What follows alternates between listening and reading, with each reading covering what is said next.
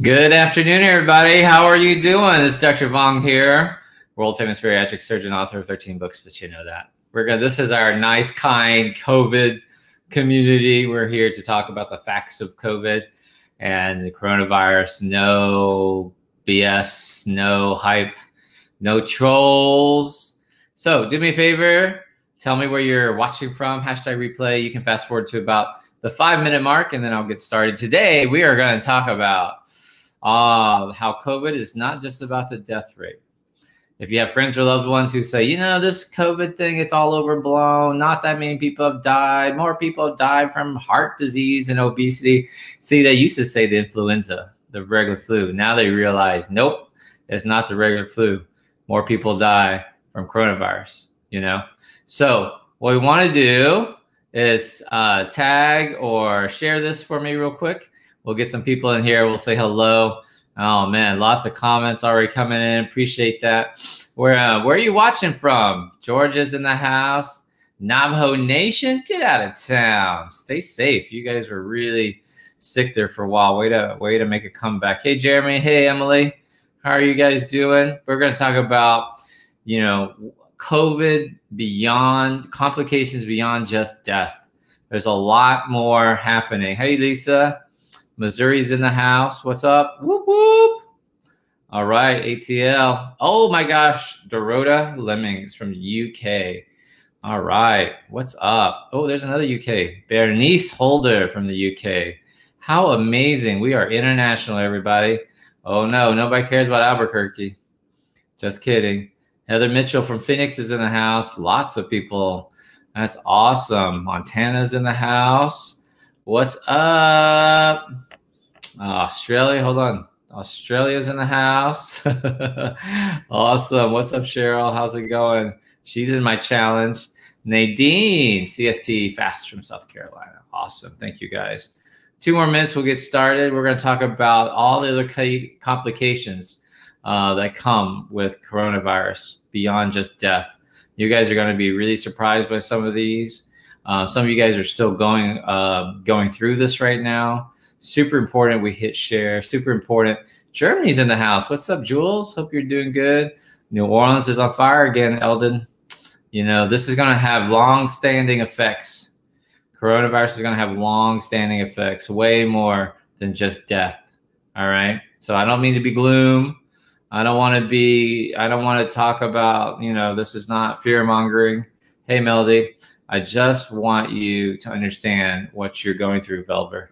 Okay, I want you to understand, Ana Luisa, what your friends and loved ones might be going through. So want to make sure we share this. Real quick, let me ask you a question, and then we'll get started in 1 minute, 1 minute to go. Have you yourself personally been affected with coronavirus? Go ahead and comment. How did you feel? What was it like? And what we'll do is, good morning, Robin. Evening, Robin. What we'll do is we want to talk about, there's Queensland. We want to, you know, give you a little bit of positive energy if you have suffered from coronavirus. And we're going to get started here in 30 seconds. Not yet. Stay safe. Stay safe. Good. Hello, everybody. See, we are an international community. I love that. Hit share. Let's get this all over the world. Let me have a swig of water and we'll get started. All right.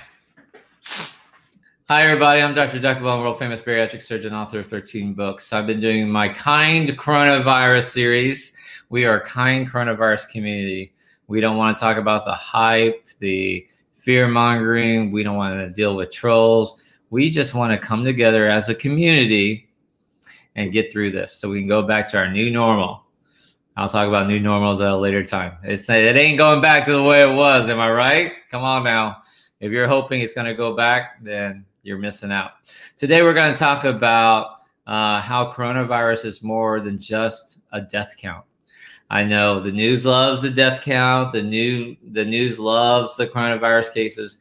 But I'm here to tell you that coronavirus is going to have a bigger toll on us beyond just the death count, right? It's going to have serious implicating side effects. And we're starting to see that. And some things that people kind of intuitively know is going to happen, and then a few surprising things that we're going to talk about. Now, why should you listen to a bariatric surgeon? I am a weight loss surgeon. Reason why is, what's the #1 risk factor for poor outcomes with obesity? Anyone know? Who remembers the #1 risk factor for poor outcomes if you come down with COVID? It's obesity. So it's my following. That's why I'm doing these coronavirus videos. I spent years building up this following, and I have a voice, and that voice is to help us get over all of this. My following is the #1 patient demographic that's being affected by this disease. Okay. Now, obesity doesn't make you catch it, but it gives you poor outcomes if you do catch it. So we want to make sure you stay healthy, right?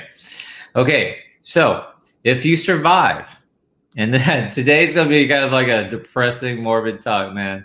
It's not happy, but we want to really talk about what people are experiencing. So if you've had coronavirus, I'd love it if you would put a comment down and kind of explain your experience.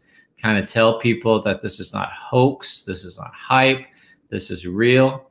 If you're a nurse or a doctor or in the hospital, an aide, a tech, kind of comment with your experience. What are you seeing down there in Houston and Miami and New Orleans and the hot belt? You know, what was it like there in Phoenix and LA? Okay. We know the stories of New York City and New Jersey, and we got past those, but we're about to have to relive that. Okay. Good news is we've started to plateau. We're not sure we're going back down yet, but we are getting it under control.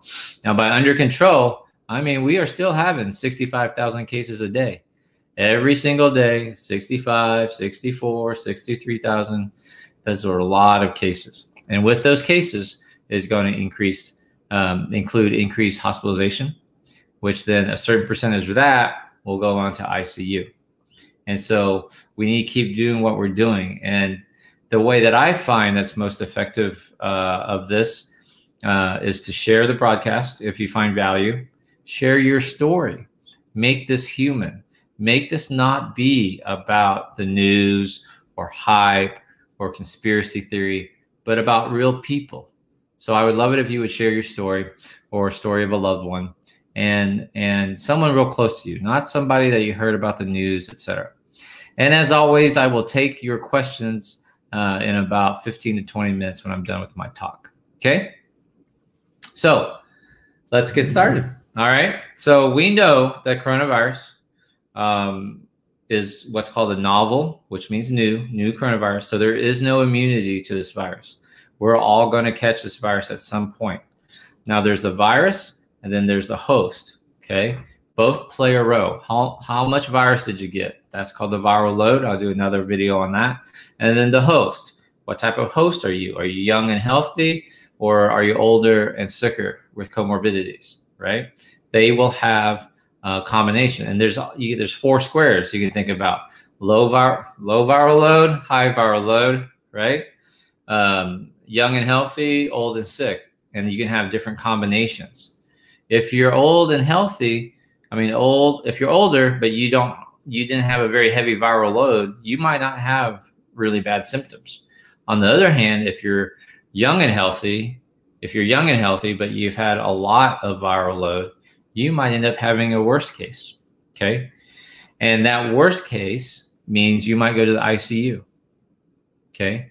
And half of the patients who end up in the ICU used to, I think it's gotten better, they would end up needing the ventilator. Now, a lot has changed. This is called science. You guys are seeing the scientific method happening right before your eyes. We used to try to put patients on ventilators early. We used to use PEEP, that's positive expiratory pressure, to help you kind of just keep your little lung sacs called alveoli open. It's just a little extra little push of air at the very end. We think that might cause more trauma. We try to save the ventilators for kind of the last ditch effort. We try to do different things like putting patients on their back, starting the dexamethasone and remdesivir early, right? So these are new treatments that your doctors have. But as we know, there will be continued death rate. Now, the case fatality rate currently in the United States is about 7%. 7. It's not 1. It's not 0.01. It's not a little bit tougher than the flu. It is 7%. The average fatality rate for the seasonal flu is about 0.1% or less. 0.1% or less. So a 1% death rate is 10 times more, right? 0.1. So 1% death rate would be 10 times more. So this is 7%. So it's going to be 70 times more deadly. 70 times more deadly currently. That might go down as some of the patients who aren't recovered yet, they don't have an outcome. They'll either recover or they'll pass away, and they'll go into the mix. Okay. But the current death rate as of July 29th today, is about 6.5 to 7% in the United States.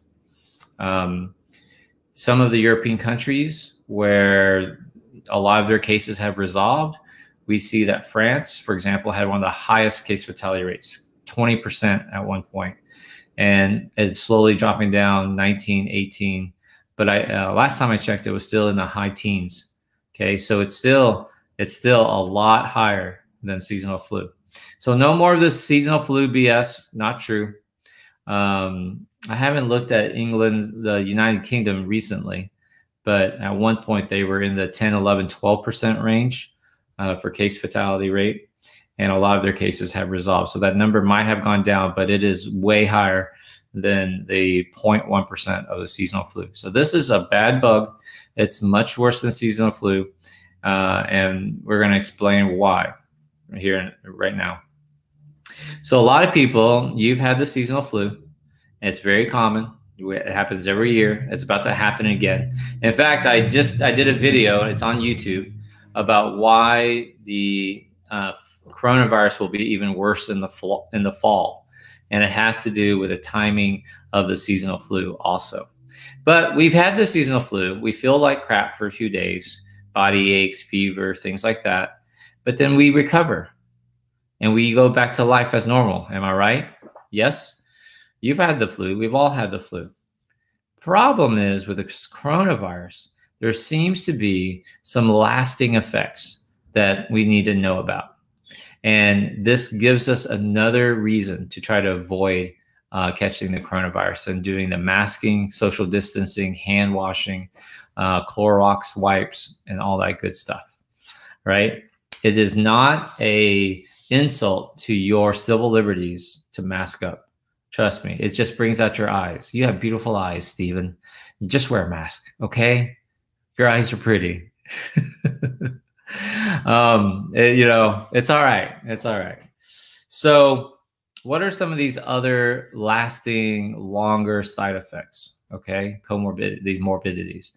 So one is very easy for y'all to understand. This is a respiratory illness. It's a lung illness. Worst case scenario, we treat you with a breathing tube. Okay. And what that leads to is possible permanent long-term lung damage. We don't know the percentages yet. We have a ballpark idea based on, SARS or MERS, the first times. But now we have a lot more patients that are being affected, a lot more patients that have been intubated. So I predict we'll see a lot more permanent lung damage from COVID-19, okay? This can be devastating for someone who had previous history of pulmonary disease, such as COPD, or poorly controlled asthma, or restrictive lung disease, anything like that. Okay, being intubated for a long time, especially with this picture of COVID, bilateral pneumonias, ARDS, that can lead to a lot of lung tissue scarring. But Dr. Vuong, I don't have that. I don't have those bad lung problems. Will the same thing happen to me? Maybe, because remember what I said, you can be young and healthy, but if you have a heavy viral load, boom, you'll get really sick. and you might temporarily need a breathing tube. And what we're seeing are previously strong, young, healthy men and women who used to be athletes, runners, joggers, and now have a really hard time just getting around. Yeah. Comment if you know somebody like that. Comment if you know someone who used to be athletic and fit and now are really having a hard time getting around. Okay. So number one problem is the continued lung disease, worsening lung disease.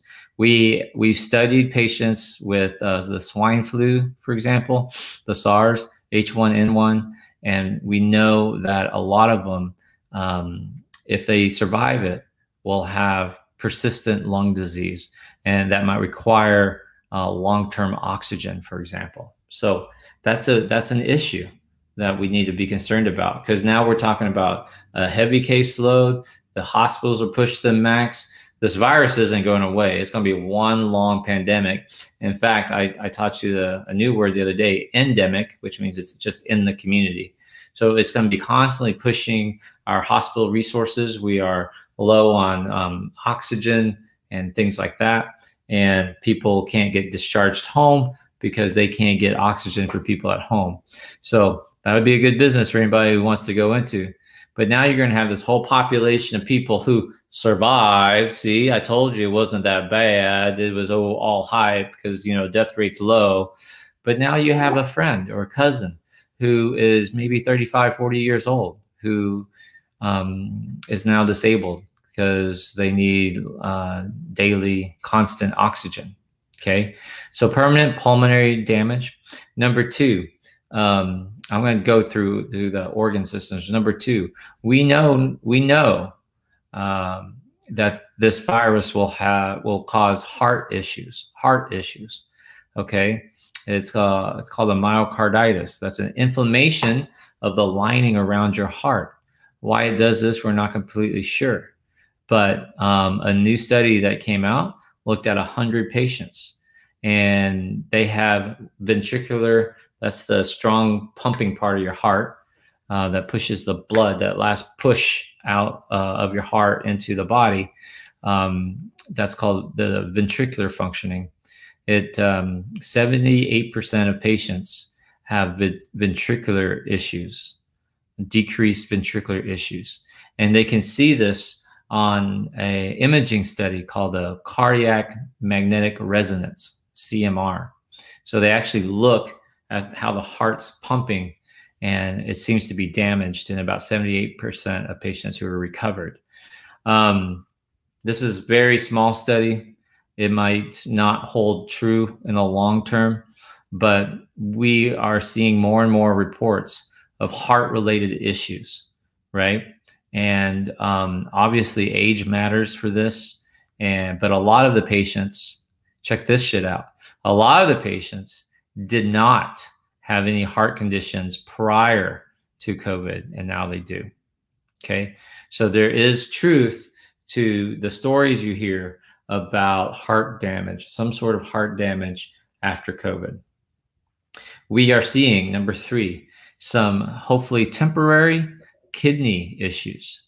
So this goes along with the sepsis that happens when you get overwhelmed by COVID. Your kidneys might shut down, and temporarily you might need to be put on dialysis.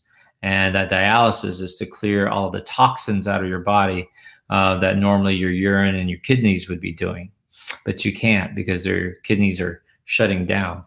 So some patients can get discharged with dialysis, either outpatient or at home. And most patients, the good news is most patients will recover. Now, what we're trying to follow out is to see the level of damage to the kidneys. Will your kidneys be functioning at 50%, which you're fine to live on kidneys functioning at 50%? A lot of people do, but this is things that you need to take care of that have lasting effects if you catch COVID. All right. And imagine if you're a young person, imagine if you're only in your 40s and you have heart condition or kidney conditions. Okay. Number four, we are seeing the blood clot issues, right? And hopefully they're temporary. And if they're not too bad, you'll get over them. But these are things that patients need treatment for, possibly anticoagulation long-term, or at least for a couple of years. You might end up having blue tips to your fingers. You might have blue toenails, toes. If the blood clot is bad enough, you might end up needing amputations of the toes or the fingers or the digits, right? So more to come on that sort of complication. Now, let me get to some of the more ICU related syndromes. So that's called the post-intensive care syndrome, PICS. What we do know from studying a lot of ICU patients, what number am I? That was 4. I think I'm on 5. So debilitation, so muscle wasting. That's from being in the ICU for a long time. And you have muscle breakdown while you're lying in bed, you know, and this will take time to rebuild. A lot of patients will need physical therapy of some sort, especially if they're older or if they've had a particularly long course. Can you imagine being in the ICU for 60, 70, 90, 100 days? You're going to have atrophy of your muscles. They will break down, and it will take time to build this up. Now, why is that important? Well, it's one thing to say it's grandma who's 80 years old who has this, but what if it's, you know, your father? What if it's a young person, your son, who's 35 years old and is the breadwinner of the family? That's going to take a toll on things. So there's prolonged muscle wasting and rehabilitation that's going to be needed. A new one that you guys probably hear a lot of, which is this brain fog. You have this brain fog. You can't seem to focus. You can't seem to remember where you are going into the room for, what you went to the grocery store for. You can't seem to focus on your work. And again, this has major implications if you have to go to work and your job requires a lot of mentation, you know. And what are the lasting effects of this? We're not sure. We're not sure yet. We're not sure if you'll recover, or if you'll always have kind of like memory lapses. We're not sure yet. Why did this happen, Dr. Vuong? Again, we think that it's probably due to the inflammation of the lining around your brain called meninges, and that's a condition called meningitis, which is like you can get bacterial meningitis or viral meningitis that causes inflammation. You often hear about, you know, bacterial meningitis, for example. But one of the lasting effects of that can be where you have this kind of lack of focus, this brain fog, can't get clear, can't remember, right? So brain fog, that's a major one. But I think one of the new ones that you're going to start hearing about soon, especially as we get over this pandemic, you're going to have what I call COVID-induced chronic fatigue. COVID-induced chronic fatigue. You're going to see a lot of people that are just tired. We're hearing reports of people who are 100, 120 days post negative coronavirus test, and they're still tired. They still can't seem to do all the things they need to do. They're still not quite ready to go back to work. They're just really, really fatigued, right? And it comes with a little bit of shortness of breath and a little bit of just can't really, you know, catch my breath. I'm just tired. That also comes with some sleepiness, like just this overwhelming sense of I just need to go lay down. I just need to go take a nap, right? Chronic fatigue, coronavirus-induced chronic fatigue. Next one, PTSD, post-traumatic stress disorder. We know that patients who spend a lot of time in the ICU, and we're hearing stories now, suffer PTSD.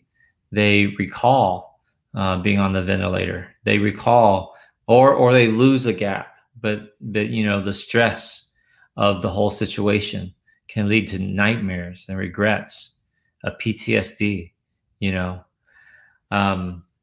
Why am I telling you guys about this? This is depressing. Well, a couple of reasons. One, we need to get everybody to understand it's not just a death rate. You know, there are lasting complications to this COVID. We need these people to get on the same page with the rest of us and start masking up. How much is it to ask for you to just put on a mask, right? A face shield if you can't breathe, you know, gel, wash your hands, social distance, carry some hand sanitizer, some Clorox wipes, wipe down your doorknobs, your steering wheels, your car doors, right? So we can get past this, right? That's one. We got to all get on the same page because it's not just about the death rate. And then number two, you need to know this, because what if it's your husband or your wife who catches this? What if it's your son or your daughter and now they can't go back to work? Maybe your husband catches it and he was a breadwinner for the family. And now you guys are worried about how you're going to pay for the bills. Oh, Dr. Vaughn, we'll get to that point when we get there. Dude, you can't think like that. You know, I'm here to tell you, you've been warned. I don't know. This is very similar to like when your dad said, hey, look both ways before you cross the street. And your whole life, you look both ways before you cross the street. Now all the health experts, Dr. Fauci, and everybody is saying, hey, you can have some serious outcomes from this. You can have some serious lasting effects of this virus. Oh, yeah, but somehow we blow it off. Yeah, just open her up. No big deal. Most people survive. Yeah, most people do survive. You're right. But there's going to be a very large percentage of people who will continue to be debilitated for this for a long time. Forever? I didn't say forever. Will they overcome this? Maybe, eventually. But these are things that we need to be prepared for because it's our loved one, right? So if you like this talk and found it helpful, I ask that you hit share for me and tag some people for it. We got to all get on the same page. We got to get up into, you know, all on the same page so we can get over this. And as always, I'll edit this down and put it on my YouTube channel where you can watch the edited down version and share that also. All right. And with that, I will bid you adieu, and I will take about 10 minutes worth of questions. And I've been traveling for, you know, last couple of days. I haven't been home in over a month, and there's a lot of cleanup I've got to do. So my garden's gone crazy. I'm also launching my challenge this week. Oh, if you don't know, I have this weight loss challenge. You don't have to have had weight loss surgery, but we've been preparing for coronavirus for several months now. And I've been giving them these updates. And we've been doing things like weekend exercises. We've been doing things like breathing, trying to get our lungs improved. We've been talking about nutrition to try to improve our immune system. This is all in the challenge. And we've been talking about getting our money straight so that when this economy downturns, that we don't get blindsided. We've been talking about getting your mind straight so that the stress of everything doesn't get to you, of the coronavirus. So we do a lot with the mind state. We do a lot of meditation. We do a lot of gratitude journaling. We are a community that supports each other. That's called the challenge. I only open it up at the end of each month, and it actually opens up tomorrow for enrollment. If you want to check that out, it's weightlosschallenge.com. You can check that out, weightlosschallenge.com. And I'll tell you more about it this weekend. Let me just type that down here real quick, and we can put that up there. Oh, I think I might need to do the www. So check that out, and let me take some questions from you. And the enrollment actually doesn't open up until tomorrow, but you can check it out, see what it's all about. There are a lot of patient testimonials. There's a lot of people who are watching this who are in the challenge, so they will tell you about it. So Glow, go check it out. Go check out that challenge. John Clark says this challenge is worth your time because you are so worth it. LaJuan's in the challenge. She says it's good. Kim's been there since February, loves it. Excellent. Danny MacArthur, have people caught it again? And if so, is it bad the second time? So the jury is still out on this, Danny. We heard about this possibility back in April with some South Koreans possibly taking it. And the government was a little dismissive of it because we don't know exactly. What we needed to have is a confirmed positive coronavirus test followed by 2 confirmed negative tests and a period of time where they're feeling fine, and then they get reinfected and have another positive test. Okay, that's actually the criteria. So stories, anecdotes of my coworker had it and caught it again, or my husband got it and got better and caught it again, they don't really hold much weight in the scientific field. We have to have that other criteria. Now, what we are noticing, Miss Danny, is that antibodies called IgA and IgM are starting to disappear in 8 to 10 weeks after coronavirus infection. So we don't know if that works, but don't be alarmed. We still have the T cells, and I'm going to do another talk later about testing, and it's going to talk about that too. Yin Yang is in the weight loss challenge. Beverly loves it. She's learned a lot. That's awesome. Thank you. Jules, do kids have the lasting side effects? There hasn't been, despite what the news says, there actually hasn't been, Jules, that many kids who've had coronavirus. And it seems to affect them less, which is weird because a lot of times, you know, the younger kids get it worse. But they seem to be doing better. Okay. Oh, this is a good one. Hey, Nick, do you think we will have a vaccine by January 2021? I don't. I'm not on the front. I'm not in that specialty to really say definitively. I know from just like what I see in the news, like you guys, that they are really ahead of schedule. 2 companies have started their phase 3 trials, which is the last phase. It's 30,000 people. Half get placebo, half get the actual virus. And then they have to follow them out to see if there's a difference, to see if it works. I am a little concerned that we might be rushing it. Not the data, not the creation of the vaccine, but the testing it for efficacy, but also long-term effects. That just takes time.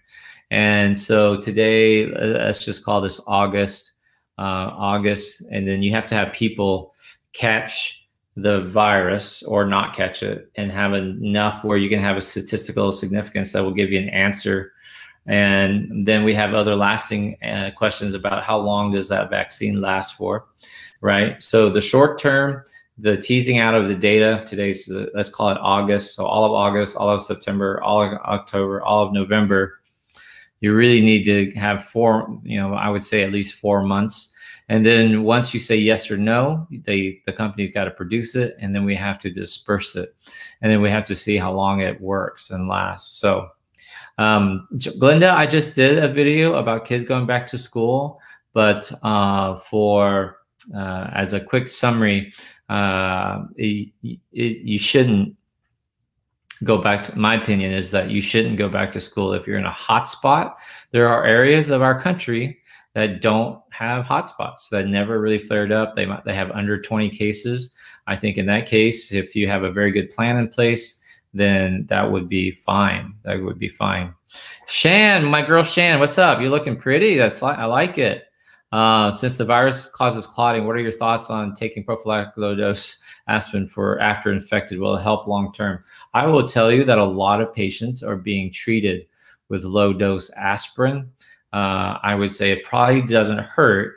Although, if you remember, Shannon, back in the 80s and 90s, we tried to get a lot of people to take an aspirin a day, taking that baby aspirin a day to protect your heart. And then we found out that a lot of people, a lot of those benefits went away after 10 years. But in terms of COVID, I think that it should be okay. It wouldn't hurt, right? Sheila Holman, Hey, Dr. V, how does COVID-19 affect people that have had bariatric surgery? You know, I think one of the best things that you did was to have bariatric surgery. Now, I want to group you into two groups. If you've lost the weight, you're at normal risk. If you've had bariatric surgery, but you haven't lost the weight yet, or you regain the weight and you're still BMI is over 30, your risk is still the same. If you've had an extreme bariatric surgery, one that has a lot of malnutrition, malabsorption, and you're malnourished, especially low levels of vitamin D, as in duck, vitamin D, you're at higher risk. So you want to make sure your immune system is strong. All right, you're welcome. Cheryl, yep, mine says everything. Daily Facebook Lives with Dr. V and you will change. That's just talking about the challenge. If you're interested in the challenge, let me put that up again real quick here so you guys can see. If you're interested in checking out the challenge, we will actually start opening it tomorrow, but it's weightlosschallenge.com, weightlosschallenge.com. We talk about COVID every day. I do a daily Facebook Live. We do the mental side. It's really the mental side of the weight loss journey, keep you on focus. You don't have to have had the weight loss surgery to benefit from it. What's up, Tahiti? That's awesome. But I will tell you, the mental side of the challenge helps to calm your stress level, which thereby helps your immune system. We know that if that stress hurts the immune system, and if you can remain calm, that helps the immune system. So we deal a lot with that. We talk about money to make sure that your money's not stressing you out, paying the bills, etc. Mary Beth is in the challenge, so I know her, and I get to know a lot of these patients really well, especially if they're active in the challenge. Not everybody's as active as I'd like, but Mary Beth is in our weekly groups. You can also sign up for weekly group sessions.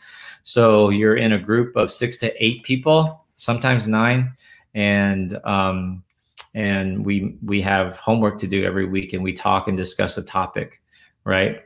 Lawrence, your view on kids' transmission of COVID. I did a really good comprehensive video on kids going back to school, and that includes the transmission of COVID. I'm almost done editing that down. It'll be on YouTube probably later tonight, Lawrence, but it's on my fan page on Facebook. I know you're watching this from YouTube, but I basically said kids from 10 to 19 is actually the largest spreaders of COVID is kids from 10 to 19.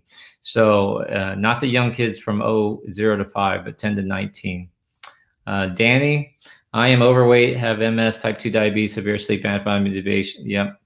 You are very high risk. Stay safe. Money is all. Amy, man, I'm telling you, I couldn't agree with you more. And I think that the sooner people can do that, can get their head around that, the better off they're going to be. I do suffer, Brenda, from vitamin D deficiency, iron deficient, B12 deficient, a few other deficient, old bariatric surgery. So yeah, you gotta go get checked by your doctor. Get any sort of iron infusions or iron supplements or vitamin D supplementation, and get healthy for sure.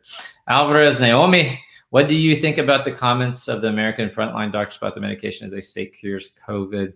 So they've been really debunked, so I wouldn't worry about them. That lady also thinks that, there are aliens and that there are demons that can impregnate you and stuff like that. What's up, Sergio? Why is this virus very selective? I don't think it's selective. It doesn't really care. It is, it has far-reaching repercussions. Can newborns catch and spread the virus? Yes, they can. Yes, they can. More to come about that. Got COVID 5 weeks ago and still having after effects. James, stay safe, brother. So stay safe. Blood type A, the data is not real clear. I wouldn't worry too much about that hype. I think obesity, don't forget, remember, it's obesity. People sit there and go, blood types, Dr. V, but you're 250 pounds. Take care of that first. Smoking, so previous lung diseases, older age, and obesity obviously is the big one. Hypertension, diabetes. Those are much, much, much more important than the blood type. Trust me, right? Is there a gender that gets more at risk? Well, I could tell you, but there's only a 50% chance I would be correct. I've been on the record from early on, Peggy, that hydroxychloroquine does not work. And then there have been studies to prove that. Elaine Perry, we had a baby in ICU that caught it in NICU, so hopefully they're good. Kelly Jo, autoimmune diseases absolutely puts you at risk, especially if you take a immune suppressing medication. And I don't want to name them, but you know the ones they are, because your doctors tell you that they can lower your immune system, especially for like things like surgery. Hi, Vitus. How about controlled diabetes, Dr. V? So the studies do not indicate if they are controlled or not controlled diabetes or hypertension. They were only looking at, do you have it? Yes or no, or do you not? Okay. So my assumption would be then, if it's not controlled, if it is controlled, you're still at risk. So, yeah, Joe, demon impregnation. I don't see any questions about superbugs, and so there you go.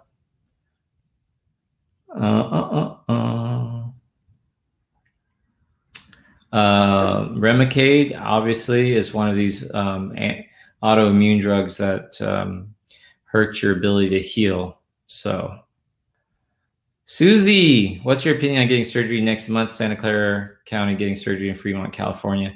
So, you have to watch it real closely.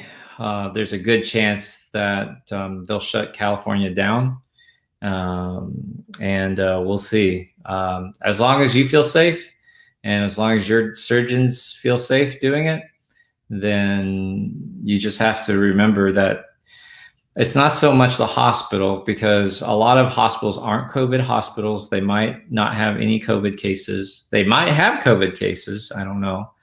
Most of them taking precautions. Most of them are requiring you to have a COVID test. So they know that pretty much everybody who goes into that hospital is COVID negative. So that minimizes your chance. But just remember that if you have surgery, and here's probably the key point, is after surgery, you're going to need people. You're going to want people, somebody to be there to help you get around, get up, look at your incisions, bring you water, help you stay hydrated. You don't bounce back from this surgery like everybody says. Now you could, but even then, the first few days can be a little bit tough. And so you'll need some help and support. So as long as you have that, or you tested them, or you're pretty confident that they're negative, the only way to know that is if you have a test, then, just make sure you have everything in place. Okay. Carrie Clark, what are your thoughts on mask face coverings, how they become mandatory this week in UK when in shops? Why now and not before? Because you're trying to keep your numbers down, Carrie, and yes, they work, and you should be wearing them.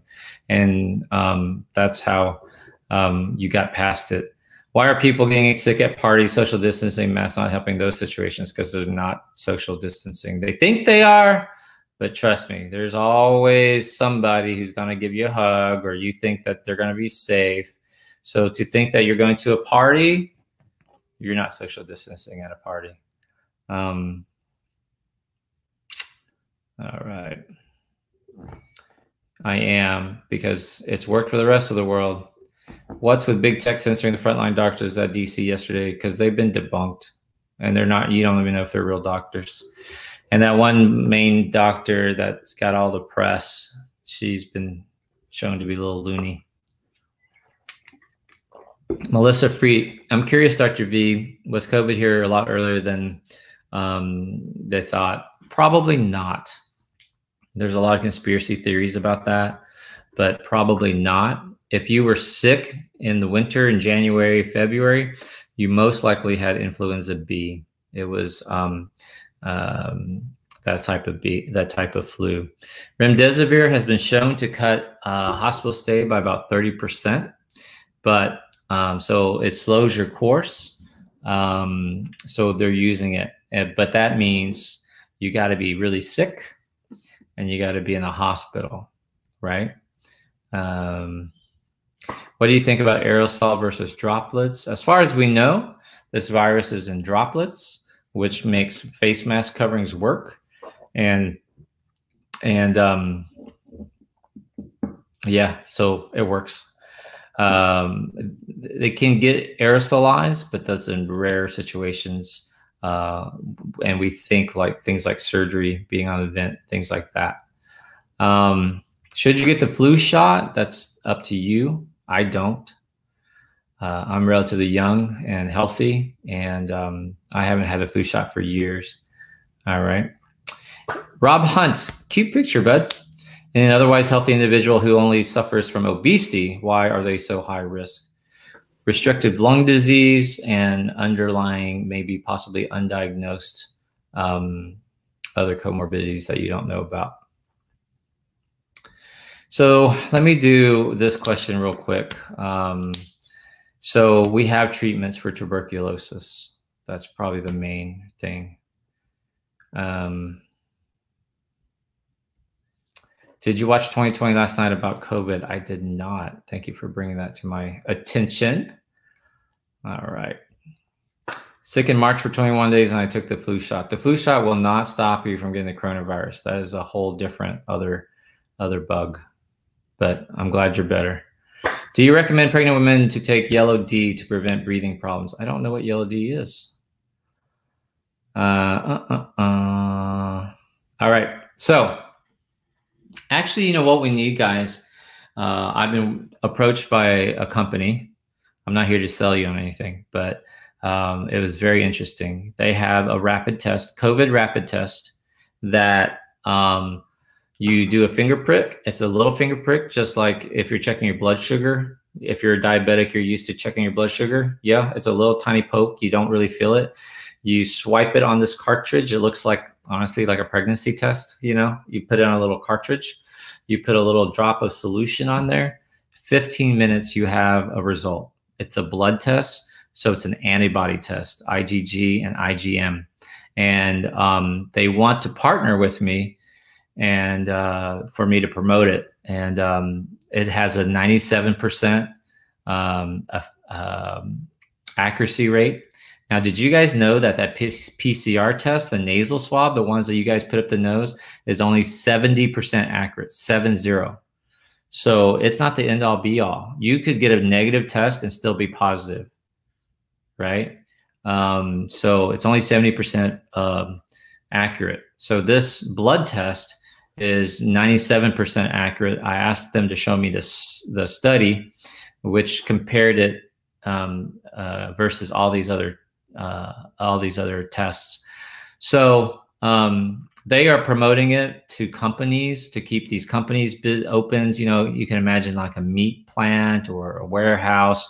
You don't want people getting sick, and if they do, you want to test them early, and you want to isolate them, and then test all the other exposed people, and you can keep your business open, basically. Restaurants, schools, etc. I thought, I was looking at their data and I was like, dude, why don't we promote this as a home test kit? Doc, we can't do it because yada, yada, yada, there's blood, but you're a doctor. And I'm like, it's just a finger prick like you would do diabetes stick. But you guys understand that there's no reason to take a test and it takes 10 days to get results. Comment if you've had a test and how long is it taking to get your results? Up to 14 days, there's no point of having a test. 10 days, no point of having a test. 7 days, no point, because you could have been exposed before, you know, since then. 5 days, no. At the most, 3 days before you get your results. At the most, and preferably under 48. So there's a company who approached me about having a COVID-19 blood test that would give you a result in 15 minutes. You do at the comfort of your own home, that you don't have to sit in line. You don't have to find a testing center. You don't have to be in your car with a full tank of gas and snacks. So put test in the comment section. Actually, put a 1 in the comment section if you'd be interested in that test. If you think I should do it, I'm not trying to sell you on anything. It costs money. You're paying for your convenience. And, but I think it makes the most sense if you're worried about kids in school. If you want to like have one of these school pods at your house where you bring in 5 kids from 5 families that you kind of trust, and you can test them, you know, and test the parents. If the parents want to be there, now you have real big safety. You could use it if you wanted to go see grandma. Comment if you haven't seen grandma. Grandma hasn't seen grandbaby in 3 months. Well, just finger test it. Just prick your finger, put it on the test, and start driving to grandma's house. 15 minutes later, you show up at the door. Ding! Look, it's negative. Right? And it's like a pregnancy test. It gives you the result. There's no machine. You don't have to assay it. You don't have to spin it. You don't have to do anything to it. And what you do with the results, it's up to you. You don't have to tell your employer.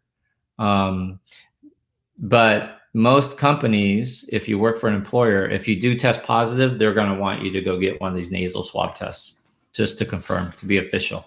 So put a 1 in the comment section if you'd be interested in having or learning more about this swab test, this home test, right? Yeah, if you're asymptomatic carrier, you'll turn out positive. So 97%.